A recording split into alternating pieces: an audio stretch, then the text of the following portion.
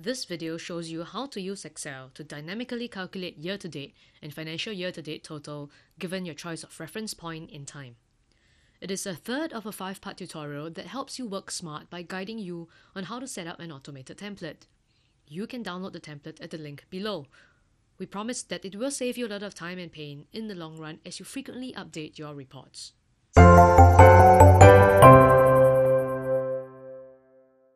Today's goal? We build on what we've set up in the previous 2 tutorials to dynamically calculate year-to-date and financial year-to-date total sales based on your choice of reference point in time. For example, you could set the latest date to 2009-08 and get year-to-date total figures calculated as of August 2009. In the very next instance, you could change the reference date to 2008-11 to get year-to-date total figures recalculated as of November 2008.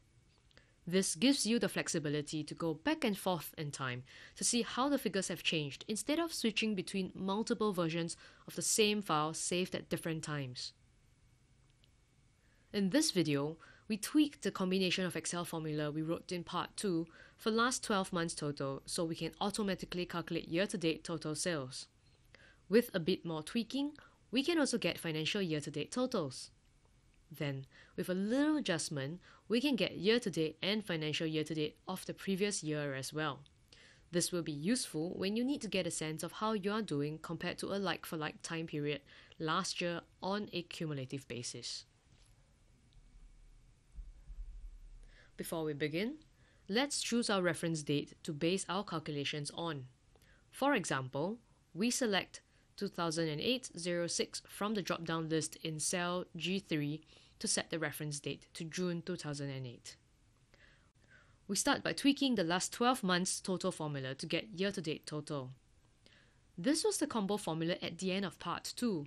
Leaving everything intact, we are only going to tweak the last part, which is the width in the offset formula. The width here sets the relevant range of columns to be included depending on your choice of reference date.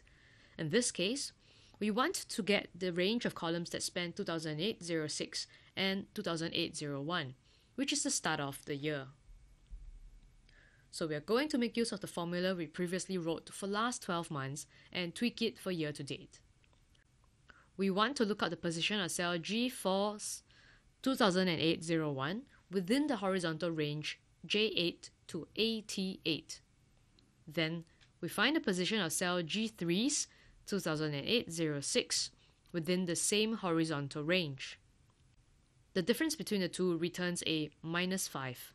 This sets the width to be 5 columns starting from the anchor column itself, currently at 2008-06, and goes left until 2008-02.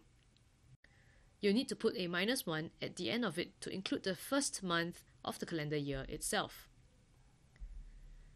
Let's check if our formula is working right. Select the cells W9 to AB9 and take note of the sum here. It says 359. Take a look at cell E9 and hey, it also reads 359. To test if the dynamic date reference is working, change your latest date in cell G3 to 2009-04. This time, select cells AI9 to AL9. Take note the sum is 378 and check that it's also reflected in cell E9. With year-to-date total done, we just need a little tweak to get financial year-to-date total. This is useful for companies whose financial years do not run from January to December.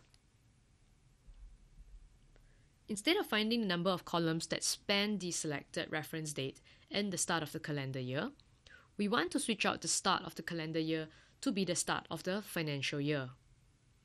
Making use of the formula we previously wrote for year to date, we'll just replace the reference cell G4 with G5 so that it corresponds to the start of the financial year. Test that the dynamic calculations are working correctly by selecting another date reference. Finally, let's take a look at calculating the previous year's year-to-date, financial year-to-date, and their respective year-on-year.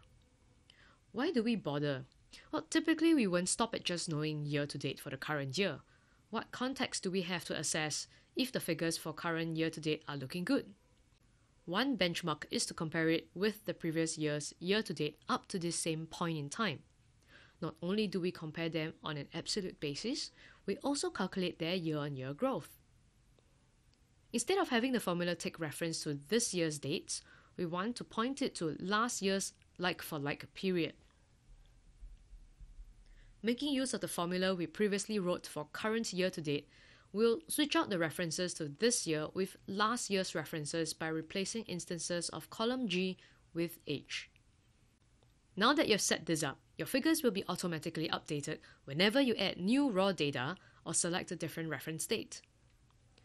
While this automated set is pretty cool, you might be secretly wishing for an easier way. And the thing is, there is a more efficient way. In parts 4 and 5 of this 5-part tutorial, we will introduce you the Power Series way. After you get acquainted with the super powerful yet hidden in plain sight add-ins, aka Power Query and Power Pivot, we promise your Excel life will never be the same again.